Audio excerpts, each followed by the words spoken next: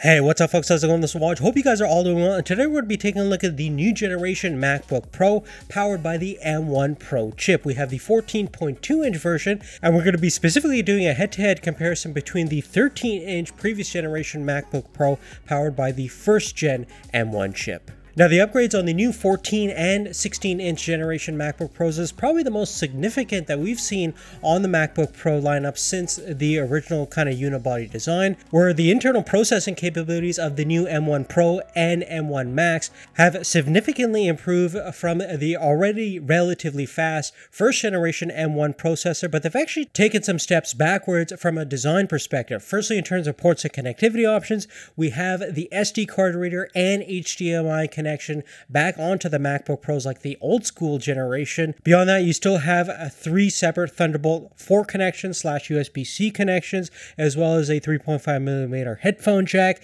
and they brought back the magnetically attaching MagSafe power connection, which is great in the sense that you don't have to sacrifice a Thunderbolt connection to actually power and charge your battery, unlike the previous generation 13-inch MacBook Pro, which really only had 2 Thunderbolt 4 connections. Furthermore, the more squared off, boxier shape of the outer shell definitely harkens back to the early 2000s PowerBook design that later became the first generation MacBook Pros, and is definitely a good homage to that famous design that everyone knows and loves. Now, with the accommodation of the thinner bezels on the 14-inch compared to the 13-inch, the overall footprint of both PCs hasn't really changed drastically, the 14-inch being about 8mm wider and about 9mm deeper, and the thickness is also very similar as well. Both are 15mm. Weight-wise, the 14-inch has gone up 200 grams, weighing 1.6 kilos versus 1.4 kilos on the previous generation. Moving forward, another change is regarding the built-in speakers on both platforms,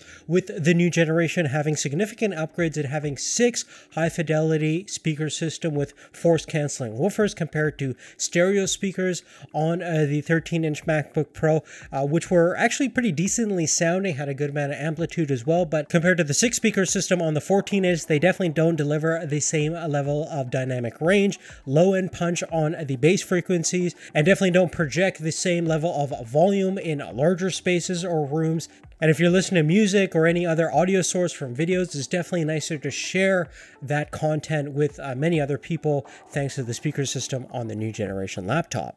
Now, another slight difference on the newer generation MacBook Pros is now we have a 1080p 30 FPS front-facing FaceTime camera, which hasn't really changed too much from an aspect ratio. It's still quite boxy, same overall focal length, which is perfect for video conferencing and things like that, but definitely a difference in terms of video quality. Take a look. Okay, so now we switch over to the 720p 30 FPS FaceTime camera found on the previous generation MacBook Pros, and indeed many of the older generation MacBooks have been utilizing this camera for God knows how many years, and it definitely needed that upgrade. Not only can you see that the dynamic range is better, it doesn't blow up the highlight information, the shadow details better, colors are definitely looking better as well, and obviously with that greater resolution comes better clarity and sharpness. Super important these days when everyone's doing remote work and more video conferencing. Now, in terms of the microphone configuration, we have a triple array with a directional beam foaming pattern, so it does a good job in terms of capturing your voice with a low signal to noise ratio. As far as I can tell, the microphone quality is the same on both laptops. There is, however, as we mentioned before, a pretty big difference from a video standpoint.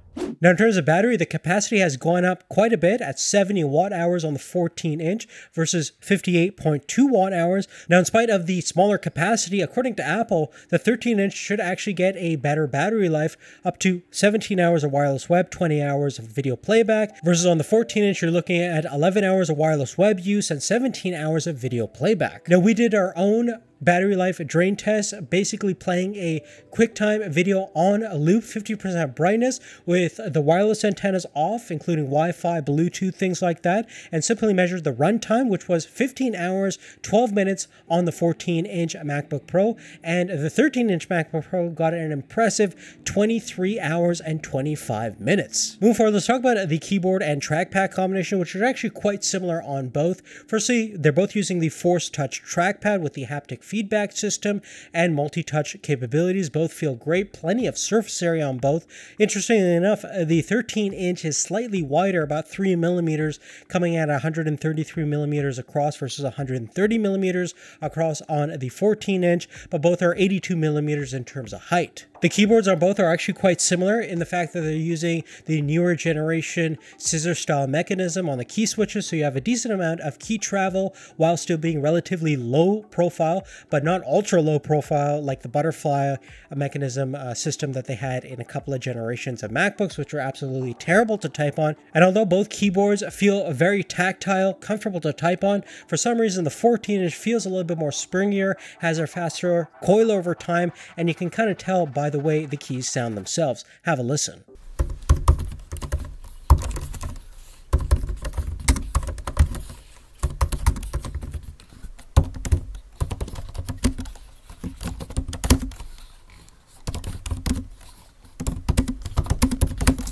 Moreover, you can see that we now have a full-size function row at the top of the keyboard on the 14-inch MacBook Pro versus the previous generation utilized the touch bar interface, which was really cool in the sense that you have special controls and functions based on specific applications you're using at the time, in addition to the fact that you're going to have all these extra customizable controls on the top of the keyboard, which you won't have on the newer generation MacBook Pros, including the fact that you don't have control over your backlight brightness settings on the keyboard itself. You either have to do it on OS X using the Control Center interface or download a third-party application like Carabiner Elements that will remap those controls onto F5 or F6 or whatever you like. Furthermore, on the top right-hand side, you still have the Touch ID/power button on both MacBooks. Besides the fact on the 14-inch it's a larger button, they both work and function in the same way. Moving forward, let's talk about the big upgrade that's right at face value, and that is the displays on both these two.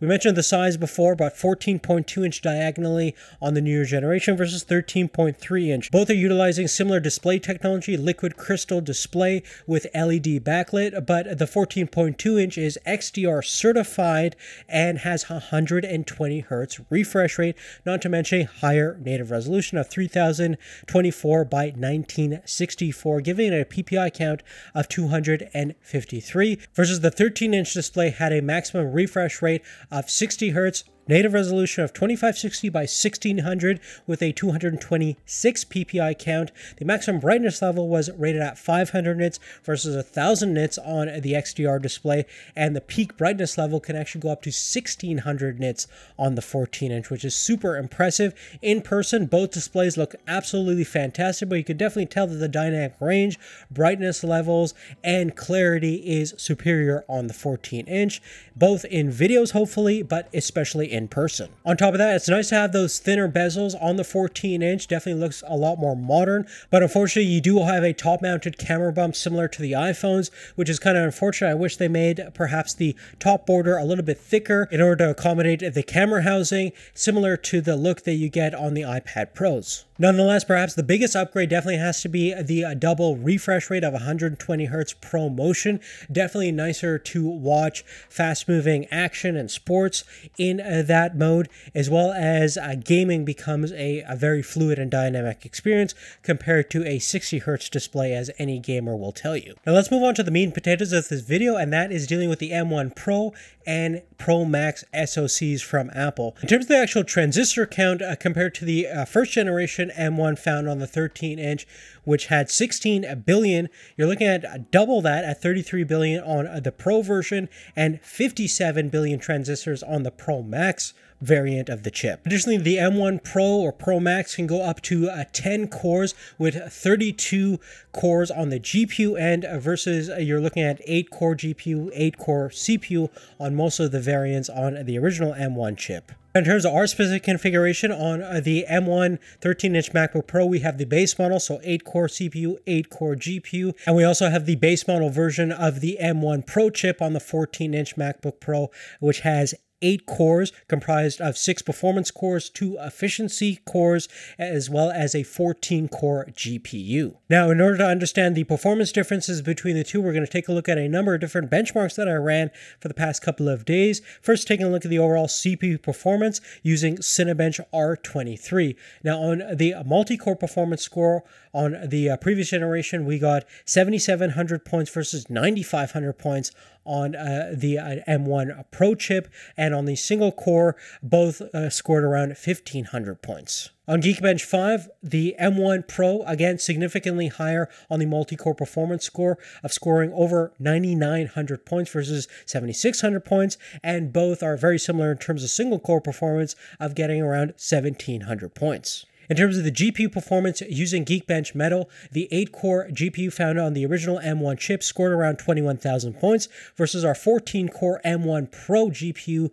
scored around 36,000 points. Furthermore, in order to test the RAM performance, we use amorphous memmark, and the sequential parameter at 128K, we got almost double the performance in terms of read and write measurements, with the previous generation scoring around 46 gigabytes a second in terms of read versus 102 gigabytes a second, and the write speed on the previous gen was 64 gigabytes versus the newer generation memory modules scored 114 gigabytes a second. Additionally, the internal SSD read and write sequential performance has almost doubled as well. Using Blackmagic speed test, we got 2 gigabytes a second write, 2.8 gigabytes a second read on the previous gen, versus the M1 Pro got 4.8 and 5.3 gigabytes a second write and read respectively. Additionally, in terms of the graphical performance, using the GFX Metal Aztec Ruins synthetic benchmark, we got an average frame rate of 93.4 frames per second on the M1 Pro GPU